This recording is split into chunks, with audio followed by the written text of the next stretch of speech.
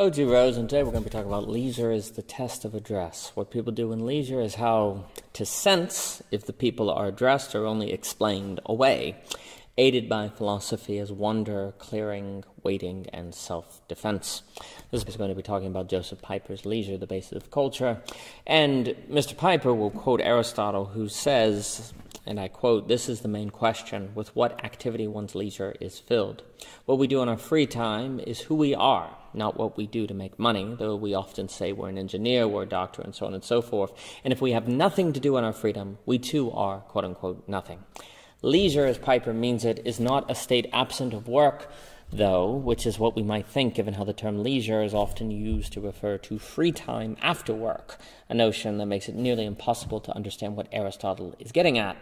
Idleness, in the old sense, is really lack of leisure for Pieper. There can only be leisure when man is at one with himself, when he is not when he is in accord with his own being. So the Garden of Eden is a place of leisure, for Adam could walk with God, and thus was at home with himself, but there was work in Eden. There just wasn't toil. He had to name the animals, he had to take care of the garden, he had to tend to the garden, but he didn't have to toil. And Johannes at his channel has talked a lot about skole, and Peter Lemberg at the Stoa has also talked about leisure. And idleness and the lack of leisure belong with each other. Leisure is the opposite to both. Leisure is a state of full humanity. Pieper's going to talk about the fullness of time. Bruce Alderman with eldership has talked about the fullness of time. Leisure is the correct response to being alone in the room. For Kierkegaard and Pascal, basically the inability of man to be alone in the world, in a room, to be alone, to be solitary.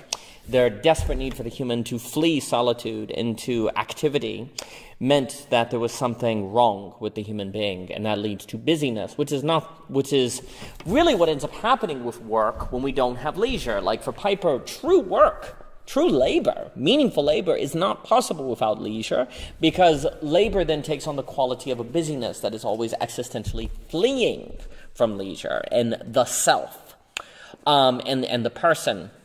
Yeah, you're always doing something, and there is something to be said. Well, the issue is now people don't want to waste time. There's an obsession with using time well, and there's two ways to look at wasting time. You waste time when you're not productive, but the deeper understanding that Pieper's pointing to is that we waste time when we don't learn to inhabit it, when we cannot inhabit time in its fullness.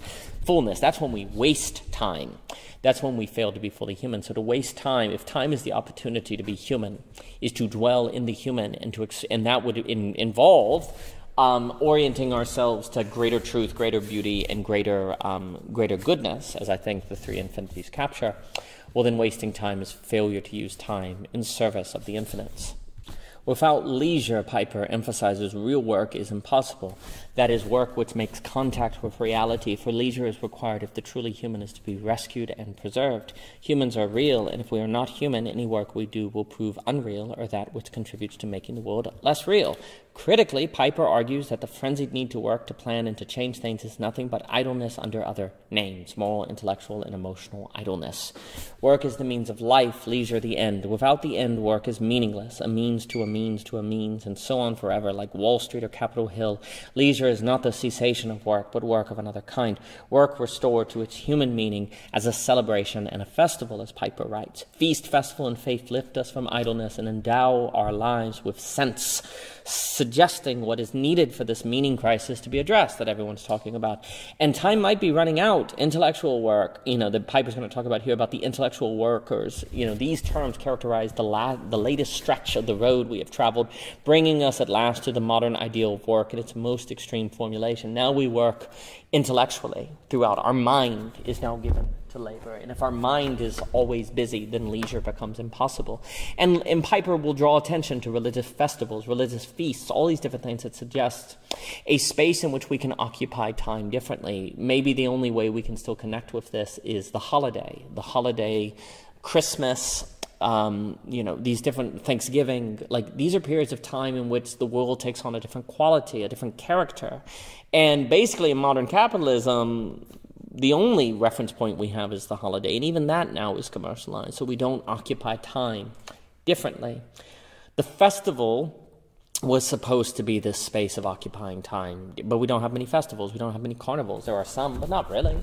And so we just don't have ways to inhabit time.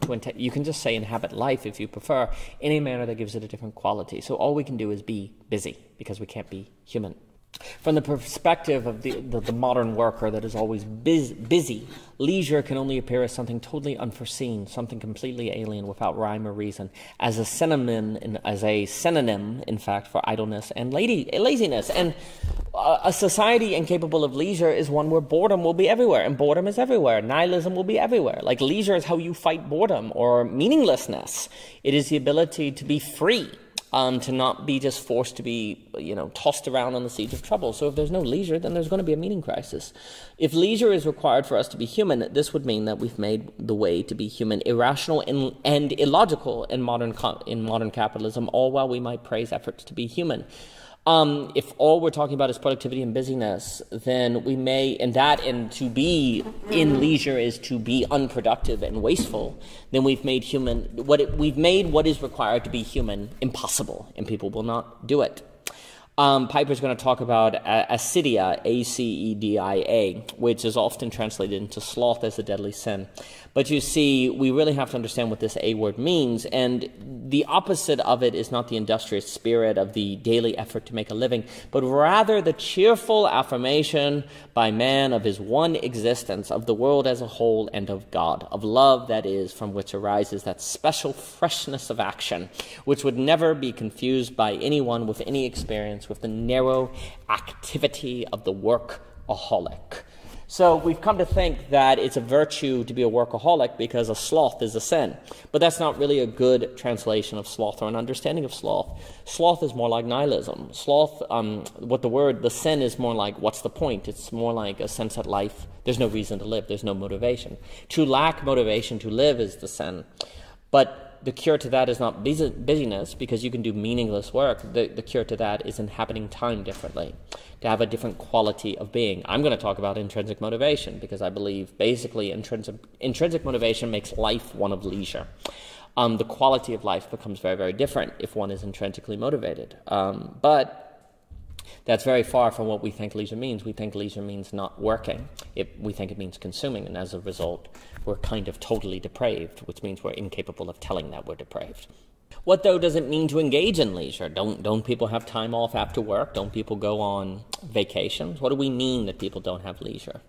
Well, Pieper's going to make some points that leisure has to start with a philosophical act. A philosophical act is an act in which the workaday world is transcended, suggesting that philosophy is what makes it possible for us to stand outside of and thus clear ourselves from the world. So there's this point here where leisure is standing outside of the world, standing outside of finitude, standing beyond sort of, again, the slings and arrows of life. So going on vacation, you can still be thinking in the mode of what constitutes productivity and being human according to modern capitalism. Just because you go on vacation, just because you're off after work watching a show, does not mean you've stepped outside the paradigms of the system.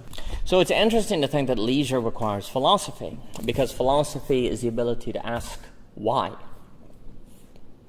And the moment you ask why, you're starting to kind of transcend, you're starting to move beyond. But of course, that means leisure has to start with a very strange and absurd act. Like, it's kind of weird to ask, what is a cup? After you've used it for so many years, right? You've had a cup for years and years and years, and now you're asking, what is a cup? It's kind of absurd. Socrates says that philosophy starts in wonder, and I think that's true. But there's also something about it that's absurd. Philosophy starts with something absurd. And I think that's important, because if we don't get that, then we may wait for wonder as opposed to maybe taking, dare I say, initiative, although that's a problematic word, to begin the entering into the space that makes it possible for us to stand outside the world, and that would be the absurd act of asking why. So I think if you emphasize wonder, you basically are waiting for beauty to disclose itself, for being to disclose itself in a Heideggerian sense, which works, but it also can maybe be possible to take the step ourselves and do something that feels absurd, which is to ask, what is justice? And we see Socrates modeling this, and the paper is going to basically argue that you need Socrates, Heidegger, Buber, and Hume together to engage in leisure. The first would be wonder, so stepping outside of time, stepping outside of just mere mechanical causation, which is an act of being your own mover. Peter Rollins was saying the only possibility of freedom is to be, you're an unmoved mover, which we can be thanks to lack. But likewise, we can be it because we can ask about a cup, what is a cup? Causation will never make us ask, what is a cup? A cup is in causation, but the moment we ask, what is a cup or what is justice, we're kind of stepping outside of causation and we're becoming our own mover. Well, once we become our own mover, we can start to move into leisure, because the world in basic mechanical causation will never move you into leisure, only busyness. So if you want to move into leisure, you have to have a creative cause and effect per se. You have to create. You have to be an unmoved mover. And that's what the philosophical act can do you. And it should be noted, a reason philosophy can kind of separate us from everyday life is precisely because it is useless. And this also points to the Treason of the Intellectual, where I spoke with Mr. Hansen about on Benda. And Benda says that colleges basically had failed their duty because they were trying to be useful and thus politically and economically relevant. And that means they could no longer help us be human and thus engage in leisure. And it's just very interesting that philosophy is, seemingly the start of leisure in its uselessness, because it is asking questions about the very horizon by which we define use, which is arguably incredibly useful, but it's not useful in the same way as, say, a hammer or a wrench. And basically, without philosophy, leisure becomes impossible because leisure requires a different horizon according to which we define use and practice. And that requires stepping outside of mechanical causation. And that would require the philosophical act of separation from the world with the why question, with the how question, with the abstract questions. Pieper is going to say that if you want the sciences to similarly be free in human history, any literature, any study, it must have a philosophical air to it, because without philosophy, things cannot be pulled out of their kind of preset mechanical courses. So this suggests no freedom is possible without philosophy. And if the philosophical act is necessary for leisure, that would be because it separates us from the world and thus makes it possible to change our orientation and fittedness to the world, beyond capture and the delusion sense, precept assumptions, and so on. And if leisure is a necessary test for address and for us to then experience address meaningfully, and by extension trust is actually there, then we can see why the address of belonging again seems to require absolute knowing. Delusion, individualism, Nietzschean children, and the like. So belonging again moves from the explanation to the address. This paper is in the address. And basically, if we want to talk about address, we have to move beyond systems of causation, and that's going to require the philosophical act. And so we can see why belonging again started talking about all these different philosophical modes, like in Deleuze, Hegel, Nietzsche, Christianity, and so on and so forth, because basically the address must require or start with some philosophical mode, because philosophy is what makes possible leisure, and leisure seems to be what's necessary for address. It seems to be the precondition of address. On these points, it would seem that leisure requires a sense of mystery and transcendence, something beyond us, something beyond immediate causation that we can dwell on and seek and be curious about and arrive at intrinsic motivation thanks to. It is where we see the world as a situation as opposed to a thing. To see the existence of things are kind of idolatry because you believe things are their own grounding, as Owen Barfield will talk about. And so leisure seems to require a living along versus living at, to allude to that net discussion. And so we need to live along. And you see, in that, what you have is where you're seeing leisure is not the attitude of one who intervenes, but of the one who opens himself, not of someone who seizes, but of one who lets go, who lets himself go. And this, I would say, is the absolute knower in Hegel, because they accept their limits, so they don't try to grab the world. They just simply try to honor the world. They acknowledge their limit. I think Zizek is right to emphasize that, and Merold Resthoff is as well. And yet, funny enough, philosophy basically seems to require, you cannot ask and think philosophically without allowing the totality of existing things to come into play, as Josef Pieper writes. And yet, that when you face the totality, since you can't ever grasp the totality, all you can live is along it, not at it. You can't grasp it fully. So leisure is a mode of mystery and transcendence. And that makes sense because humans, just as soon as they fully gain something, seem to grow bored with it. So what would have to kind of propel us into a life of intrinsic motivation and leisure would have to be seemingly something transcendent. But please note, for Pieper, the one who philosophizes does not turn his head in a different direction from the world. When he transcends the work-a-day world in the philosophical act, he does not take his eye off the things of the working away. To engage in the act that helps us step back from the world is not the same as stepping out of the world. And in fact, the point of stepping back is precisely so that we might actually step forward. So the philosophical is in service of the lived. We want to step out of causation to understand how the world operates, so that when we step back into the flow, the ebbs and flows of life, we're not just carried into busyness or emptiness, that we actually are engaging in something meaningful. So you have to step back in order to step forward. This paper on leisure will also discuss a bit on deconstructing common life, the conflict of mind. So we've talked about Socrates, the philosophical act, the wonder, where we step out of. It's also going to talk about the clearing of Heidegger, where we make a clearing where we're able to reside and let being disclose itself. We're not just carried around by causation. Then we have to engage in an ontological waiting, like Buber talks about, Martin Buber. If we do not, it becomes impossible to have the I-thou that Buber says. Leisure is required for I-thou. Javier Rivera talks a lot about Buber. And then ultimately we have to self-defend our clearing and our waiting, which is very, very difficult. And that's why, philosophy is self-defense. It's where you're defending your life, you're defending your ideas from, being swept into someone else's idea of what the good life is, or the system's idea, and so on and so forth. And precisely then, philosophy's ability to make everything uncertain is precisely a power that saves us from being controlled, because we can always see reasons why the force trying to control us can't ground itself. So the ability of philosophy to deconstruct then becomes an asset of self-defense. So you need all these things. You need the Socrates, the Heidegger, the Buber, and the Hume together in order to create a life of leisure that then maintains that leisure and keeps us safe. So again, to emphasize, although it can be very painful when philosophy makes our own worldview uncertain, the ability of philosophy to create uncertainty is actually very useful in terms of self-defense, and this is the point Michelle has made. We can make any sort of claim of how we should live our lives unstable and thus protect ourselves from it. That doesn't mean we never listen to other people, but it does mean we don't let ourselves so easily get swept away. The paper will also talk about the music in Plato, which seems to be the foundation of education. Without a sense of music, which is how everything goes together, it becomes impossible for Plato to create the wonder needed for us to care to be educated, let alone self-educated. That also seems to be part of leisure. The paper also references The Good Enough Job by Simon Stolzoff. Shiva told me about this book. And it's kind of this funny thing where we see in Western societies, as prosperity grows, people work more, not less, which would suggest that people don't know how to engage in leisure, that they're fleeing to work and busyness because they don't know what else to do. They don't have the philosophical act to help them transcend the mechanical causation, pushing them in the directions they're going in. So again, what we see is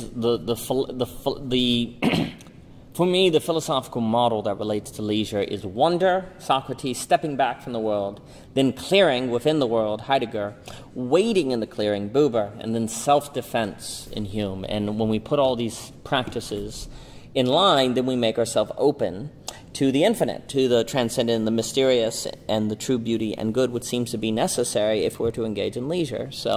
And without leisure, we seem to be incapable of avoiding capture by the system. I also like, the way that Pieper talks about the festival. He says the highest form of affirmation for life is the festival. The holding of a festival means an affirmation of the basic meaning of the world and an agreement with it. And in fact, it means to live out and fulfill one's inclusion in the world in an extraordinary manner, different from the everyday. And again, thank holiday, thank Christmas. Christmas is the most wonderful time of year. People speak about December as if it has a different quality. That's what is being described by the festival. And I think I would associate Nietzsche's child with the ability to make life a festival. To be a child is to live a festival. And I capitalize festival here because it seems to have like an ontological depth to it. And the festival seems to have something to do with absolute communities that are described, communities of absolute knowing with Hegel. And also, too, Pieper wants to stress, leisure is not necessarily easier. Philosophy doesn't make life easier, but it makes it fuller. And that's the key here. Leisure is a state, or skole, if we use Dr. Niebuhrhauser's language, it's a fullness. And the question becomes the following. This is where the paper will kind of end, pointing ahead. Does all this mean we need a world of decentralized scenes? And Dave at Theory Underground has talked about scenes, and he did at the Science of Logic conference. But anyway, does all this mean we need a world of decentralized scenes of festivals where children dwell intrinsically motivated and so find freedom in being, which I think aligns with what D.C. Sindler discusses? Yes, I think it does, but now we have to describe what that means. And so Belonging Again, too, must continue. For more by O.G. Rose, please see ogrose.com, Twitter, Anchor, Instagram, YouTube, so on and so forth. For Belonging Again Part 1, an explanation, please go to Amazon and pick up a copy today. And thank you so much for your time.